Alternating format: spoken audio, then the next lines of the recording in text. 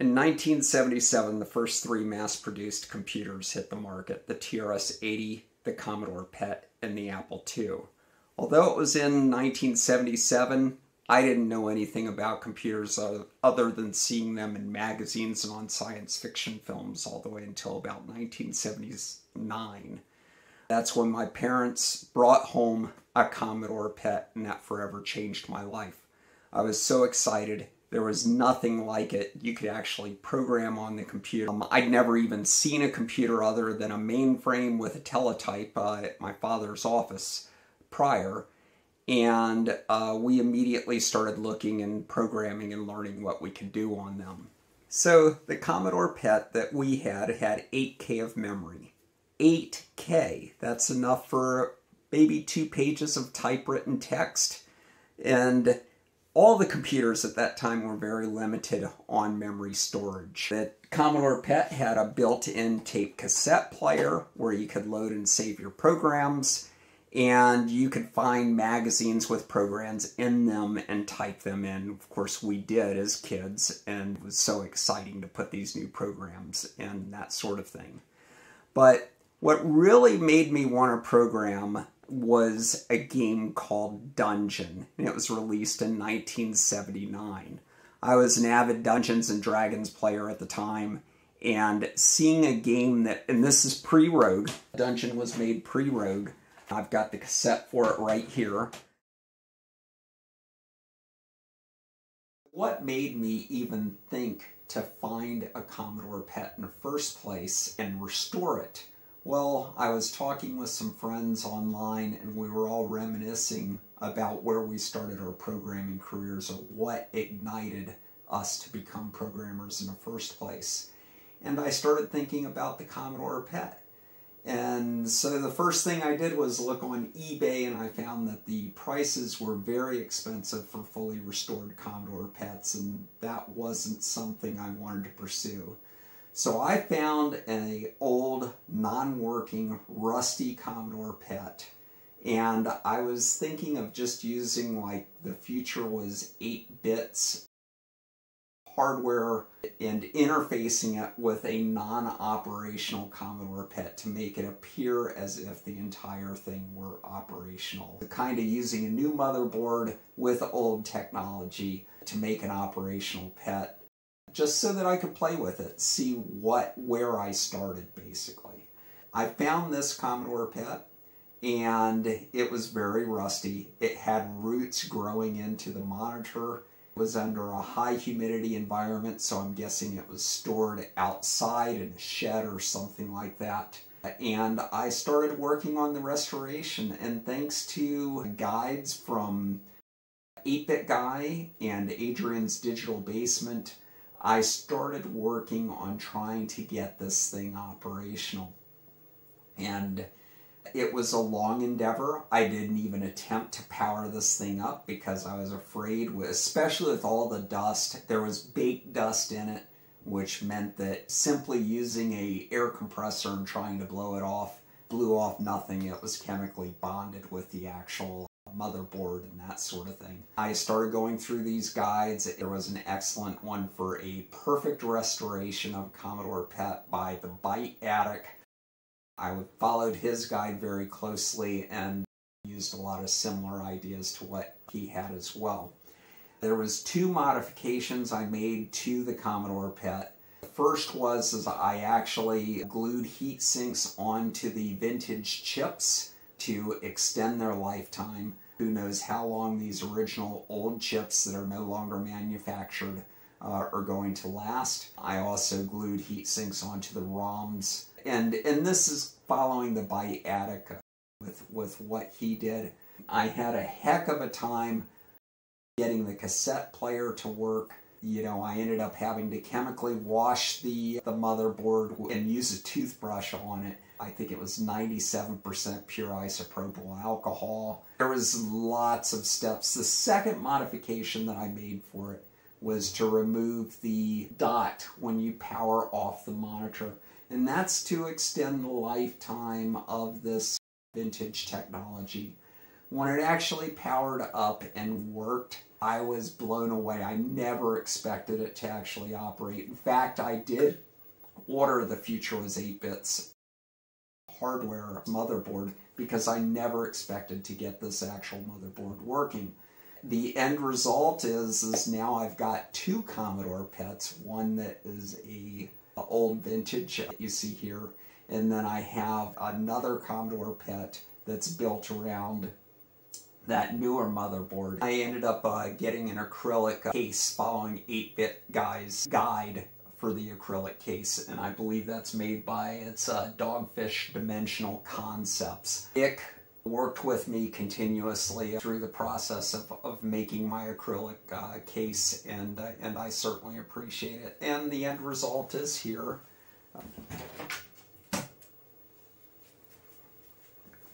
So this is my acrylic Commodore PET, and I do a lot of testing with it, especially with it, and it's a 32K Commodore PET, and there's dip settings for me to actually change what ROM I want to use and that sort of thing, so I can test all kinds of configuration, much more than my vintage Commodore PET, which has only ROM 1.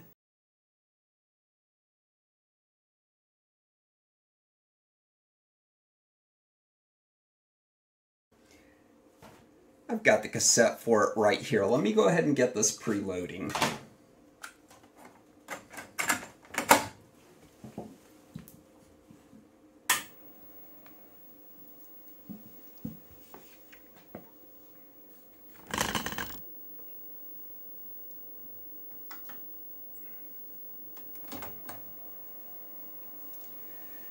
So it takes a little bit of time to load, but nothing compared to a PS5, for example, when you're installing a Blu-ray game, that sort of thing. It takes just as long, if not longer. So this game, Dungeon, definitely inspired me to be a programmer. It had a lot of peeks and pokes in it, which meant that there was no way that I could figure out how to actually, how this game worked. And so I started looking and scouring through I started scouring over manuals in BASIC so that I could learn every aspect of programming, and covered arrays and all that wonderful stuff. And there was a limitation that my brother and I could not solve, and that was how to cursor to a specific position on the screen so that you could display what you want to display. For example, placing a character right here on the screen and right here on the screen. We could cursor to those specific places, but we couldn't figure out how to efficiently do it without running out of memory. And of course, the answer to this is a simple for loop for your X coordinate position and a simple for loop for your Y position. And we could not figure that out. Meantime, I kept reading more and more manuals and that sort of thing, and I became a master of pretty much every aspect of programming as a kid. And I knew everything about BASIC. Then one day, my father invited over a fairly competent programmer, adult, and I asked him the very question of how to do that, and he showed me the unbelievable. Let me get this game started. So it takes 1 minute to get set up, and while that's getting set up, I'll finish this. So he showed me the simple way to loop through and go to a specific X and Y position, and that pretty much was the keys to the kingdom for me. After that, I could program anything in BASIC that I wanted to. There was nothing I couldn't do. And that led to some jobs for me when I was in high school. And I started programming for the university, and I was able to do all kinds of stuff. I wrote my dad an amortization program so that he could see what his payments were for the house and that sort of thing. And it really unlocked my entire career. In high school, I started learning assembly language, which was pretty much the holy grail. And it looks like this game is about loading, done loading. It's got 5 seconds there. So I'm going to show you how this game works. Okay, so there I am on this little black circle here. And this is the area I can see, and I can walk around. I'm going to just go with a zigzag pattern here. And as you notice, there's a little bit of snow that occurs as I walk. Oh, it's a spider with 24 hit points compared to my 49. So I know I can probably beat him. So I'm going to go ahead and attack him. And the spider is dead. My hit points has been raised. I have 99 hit points now. This blew our mind, especially with me being an avid D&D player. I love this game, and as you see, I'm just going to go and notice it isn't that fast of a game either. This is all written in BASIC. It uses lots of peeks and pokes. Oh, there's gold near. I found 1 gold pieces. And a snake with 100 hit points is near. Let me go ahead and attack that. That's got more health than me. And attack! The snake has 18 hit points. Looks like I'm going to beat him. The snake is dead. Okay, and at this point you get the idea of the gameplay. So let me go ahead and quit out. So I press Q. And normally if you die, it reveals the entire map so that you see what's left. And so there's a dragon here, a couple of other monsters, a lot more gold. And there's some rooms that you can't get to. And the secret to getting those is by pressing Shift key, allows you to go through walls at the expense of a little bit of your health. This game was written in assembly language in 1978. And it's a tunnel vision and cat and mouse type game. I'll show the 3D version or simulated 3D. And keep in mind, at the time, this was groundbreaking and very exciting to see. Notice they show how you can see a branch in 3D versus a left branch, dead end, and tunnel ahead. It just continues for indefinite amount of time. And I'm going to go ahead and turn on automatic display of the maze location, just so that you can see how this works. And it shows left and right and I for instructions. So I'm going to go ahead and enter, and we're going to look down. Okay, so we've got a right hallway here that's a dead end, and I can continue down this hall. And notice that we are getting the snow, and it's much more rapid than when we solved snow in dungeon. And the reason is because this is an assembler and it's updating much larger portions of the screen at once. You'll see snows similar to this, if not more, when we get into my game development.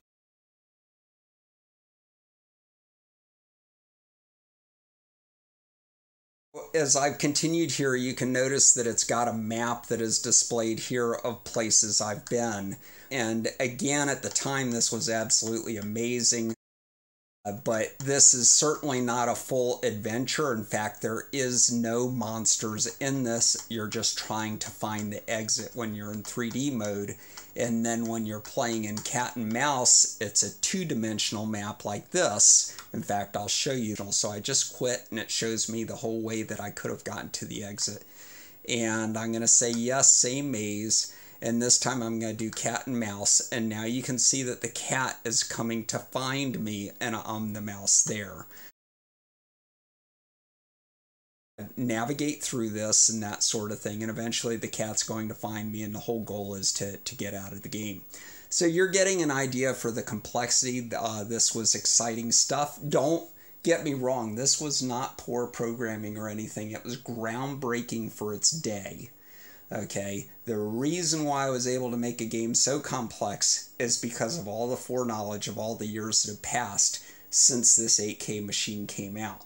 And believe me, it was very tough for me to program all of that code into the game so that I could even get everything I wanted in the game working. Audio is one of the last things I put in, and I didn't even think I'd be able to get it to fit where there would be audio in the game.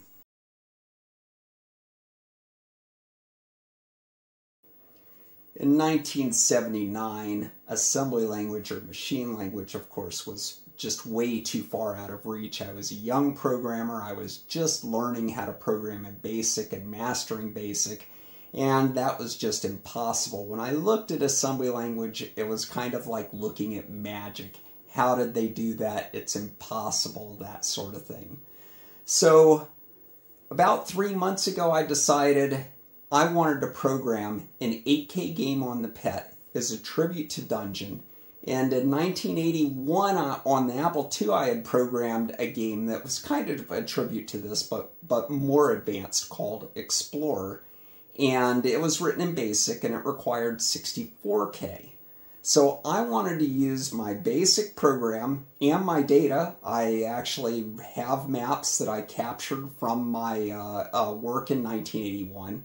And I wanted to port that over to the PET and see if I could get an assembly language version working on the PET with only 8K. So moving a 64K program on an Apple II over to the Commodore PET, writing the whole thing in assembly language, and seeing if it could work and actually be fun. And a game, obviously, it's a simpler version of something like, say, Ultima or Secret of Mana, which were, of course, much further in the future. And I think Ultima 1 had a restriction of it required 48K of memory. So these games are a lot more advanced, of course, but I wanted to build something that made any game from this era on an 8K machine look like child's play. So the first thing I had to figure out was, well, could I still even program in assembly language? It had been probably since 1990 since I had looked at assembly language last, specifically 6502 assembler, which the PET is written in. So my first task was to work on a multiply routine, and that I didn't want to look online how to write a multiply routine. Keep in mind that on the 6502 assembler, you have 3 variable registers, A, X, and Y. You can only add and subtract on the A register. You can increment and decrement on the X and Y only.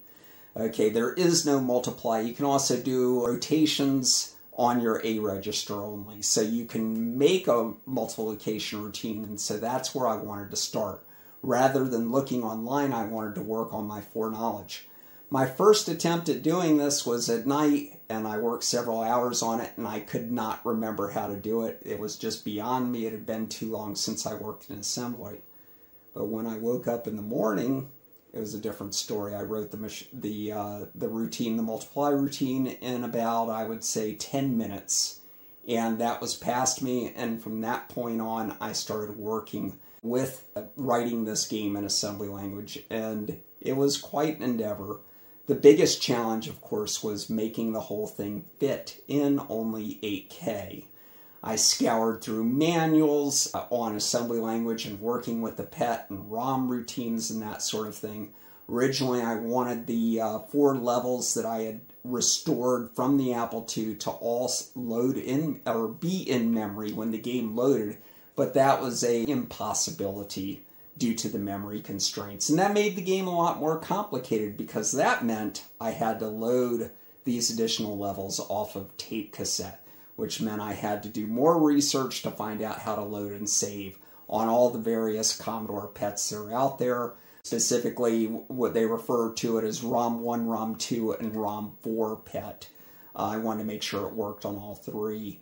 I was able to recover and find a manual for the Commodore PET, and this was indispensable for programming the game, as well as a few things that I found on the archive pages of original manuals that were then restored, so I could review those and learn the inner details. Also, just great resources online for how to perform audio and that sort of thing.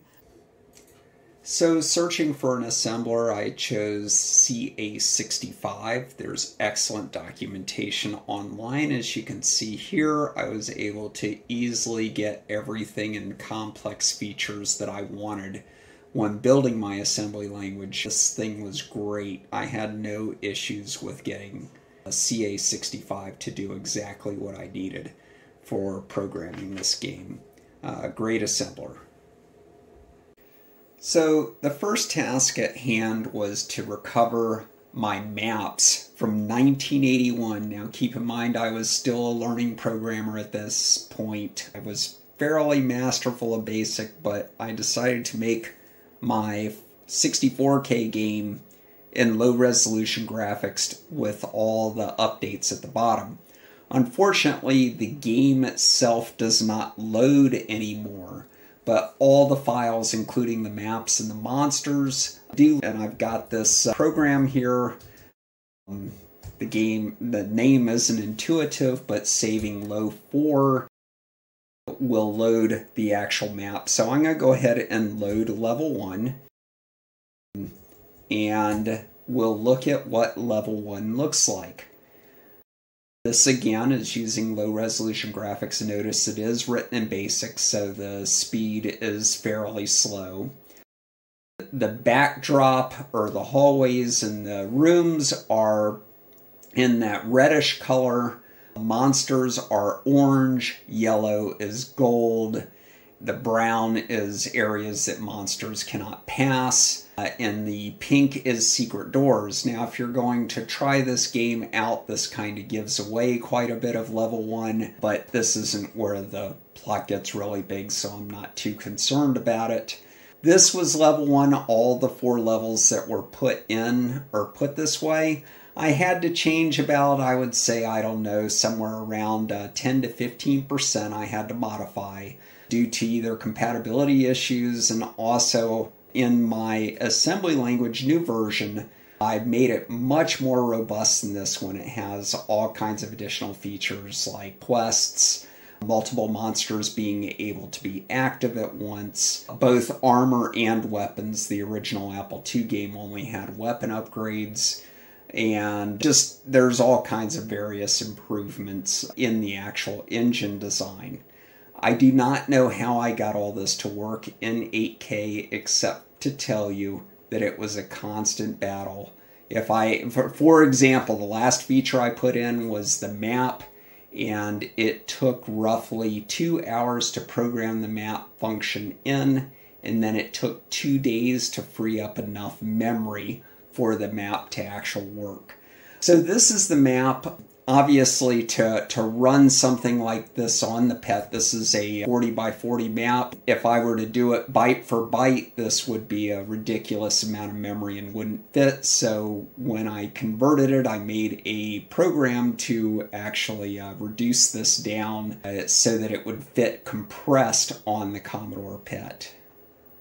The only level that I modified, and I cut out about 25% of it, was level 3, and that was to create an area in the northwest quadrant that supported the new quest line that I put in.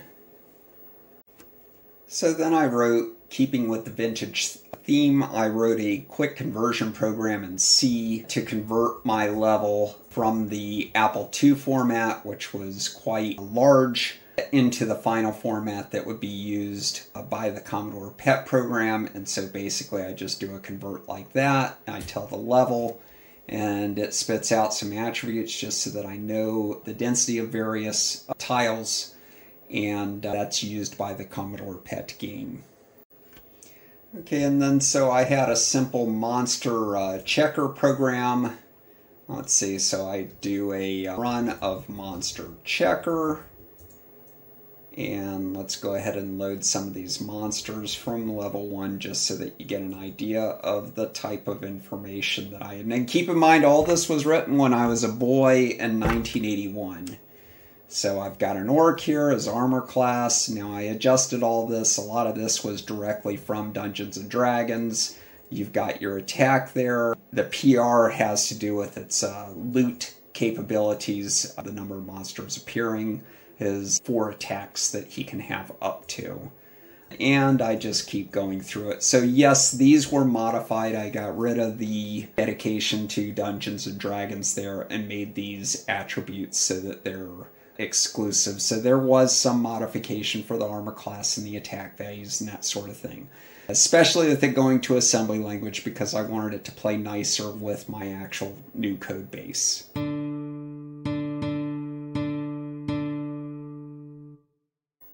So the game is loading, and what I did is I started by creating a bootloader, and it basically has your splash screen and then some instructions for how to play. This saves memory, especially with only having 8K for the actual game. And so one of my goals with building this game was to see if I could get a fully functional operating game where you had weapons upgrades, you had an offhand weapon, you had different armor as you progress through the game, and I also wanted to have a quest system where there was teleportation and moving walls and that sort of thing, making it a more advanced style game. I'd never seen any of these types of features in an 8K game, and so that was part of the challenge, was how far and how advanced could I make the actual gameplay. So I'm on the title screen, and I'm going to go ahead and move to the next, and this will start the game to actually loading. And so I'm going to press any key. This is just telling you all the different keys that you use and a little bit of background of this project as a whole. And this should load at about 2 minutes, 40 seconds or so. I knew I was pushing the limit for an 8K system, trying to make a full-featured game. Obviously, this can't compete because it's only 8K with something like Ultima. Ultima 1 is what I'm talking about. It can't compete with that, and it can't compete with something like Secret of Mana. But I wanted some of those concepts from these more advanced games in an 8K game. Had I actually seen a game that was as advanced in the late 70s as this game is on the Commodore PET, the game that I built here, I would have short-circuited, because there just wasn't anything that was even a close second to this. And hopefully my tour of previous games or games of the era kind of shows that. Okay, so let's go kill some monsters. You already see one monster. It's a burn ban end screen. He's got 1 health, and I'm going to move down. Notice that there is that snow, just like the other games. And it's tied to the slow refresh rate with the RAM and the interaction with the display. It looks like I'm fighting an ooze now, and I just leveled. You start out at level 0, and level 0 only requires 2 kills to advance to level 1, and it's kind of an intro to the system. So I can move at a fairly quick pace, as you can see here, and I can move around, and let me see, I'm going to go ahead and do a search for secret doors. You'd think I know where they were. And with level 1, this is an intro level, so I'm not worried I'm giving anything away. Looks like there's a cave lurker somewhere around that has 2 health, and I'm going to go ahead and attack him. And I got a new weapon. That's great. I now have an attack of 8 rather than 6. So we're going to continue on. Wow, another secret door. It was like I knew exactly where it was. We're going to go over here. And I'm going to search for some random reason here. When you search for secret doors, it searches the entire area that's displayed on the screen that is not veiled in dots. Okay, so I'm going down here. When I entered the game, it said something to the effect of a dream led you to this place. So that's the start of the storyline for this game. And now I'm traversing deep into the dungeon. Let me go ahead and go to the map so you can see. As you explore, it uncovers more of the map. I'm currently at this position, and you can see the entire level as it currently has been unveiled. Now, when you switch levels, the fog of war is reset. So if you switch levels and then you go back to your original level, the fog of war is reset, and also the monsters are. So in that case, it's kind of like Secret of Mana. You get that kind of reset. Ooh, a whole bunch of gold and some object over here. Wonder what those are. So I'm going to loot the gold. And unfortunately, I didn't get an armor upgrade. Gold is the only place that you can get armor upgrades. And I got a quest progression. Like your dream, a lady is carved in crystal. So basically, when you get that quest element, it does unlock a certain area on level 1. We're going to go over there now. Ooh, look at that, a trapper. I'm down to 1 health. I don't think I'm going to live. Wow, I killed it. I don't know how I survived that. I have 1 health. I got very lucky.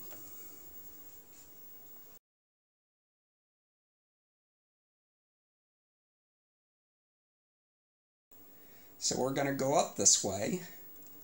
And I want to show you, okay, that with this game, I've made it where the only penalty that you have for dying is you end up resetting back to your spawn point for that level.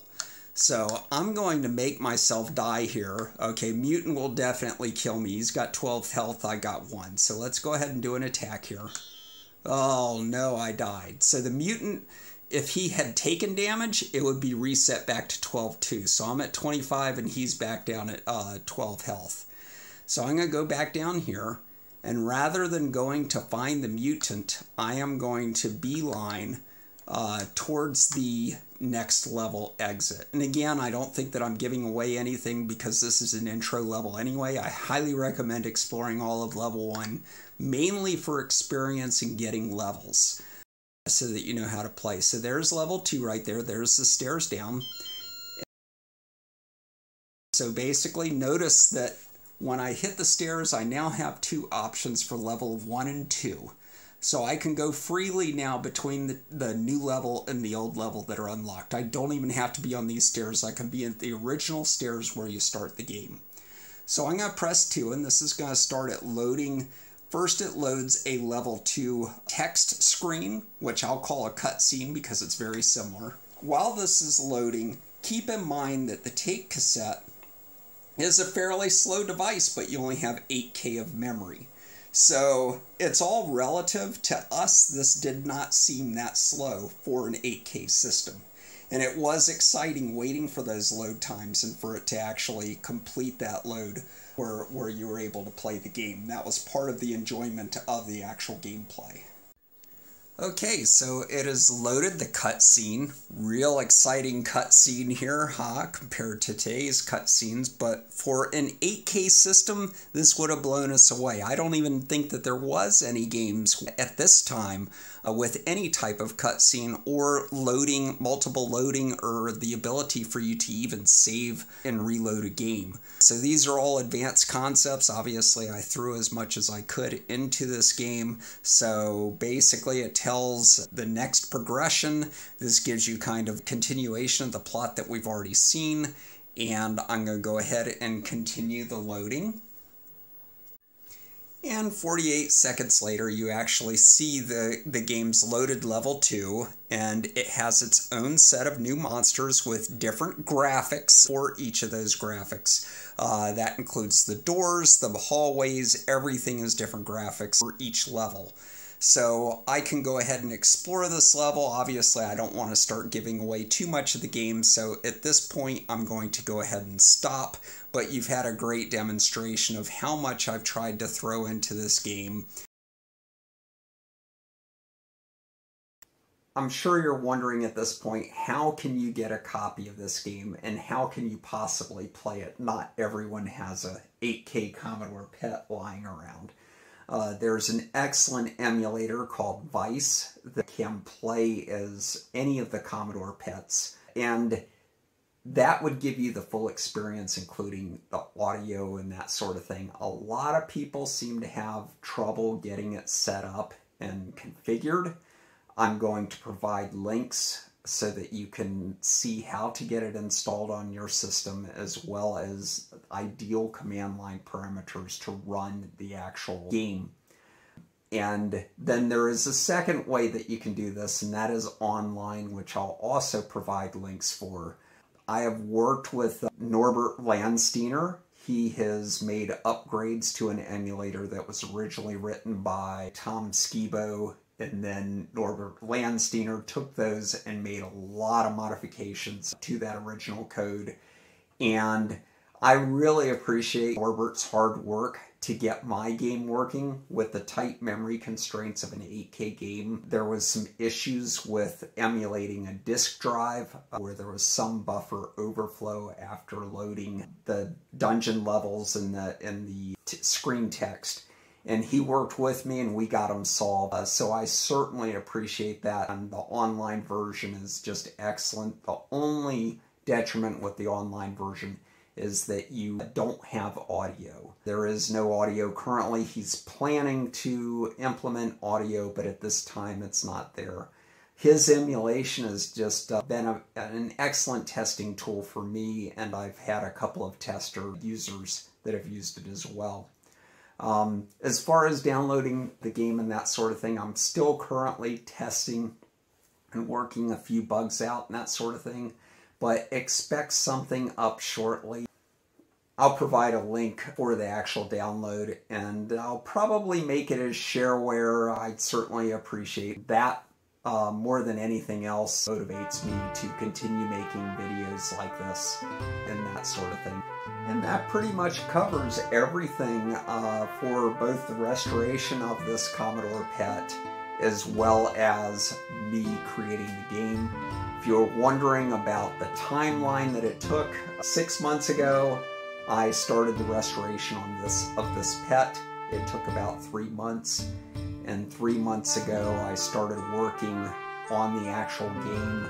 So 3 months start to finish, part-time effort.